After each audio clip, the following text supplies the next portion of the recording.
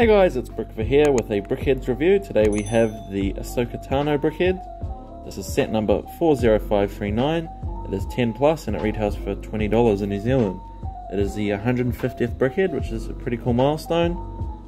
Here we'll take a look at the box. You've got an image of Ahsoka there, some more images and the built up Brickhead, and then of course just your normal packaging labels. So we'll see what's inside.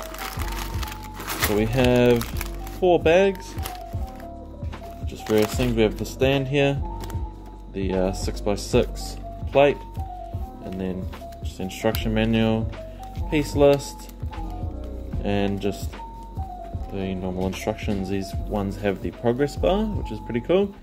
So we'll get that built up and we'll do the review. Here we have the finished Brickheadz. This is my first one I've ever built, so I'm pretty stoked with this one. Pretty cool build here. It was quite fun to build.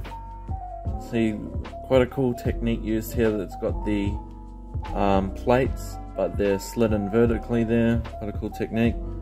Got the belt here, and then you've got her, I believe they're called montrals. Sorry if I pronounced that wrong. But you can see all the blue and white along there, really cool. See, a bit pointy at the top. Come around to the back, and just the continues from around the front. Basically we've got the arms, each one holding one of her iconic lightsabers, which is really cool.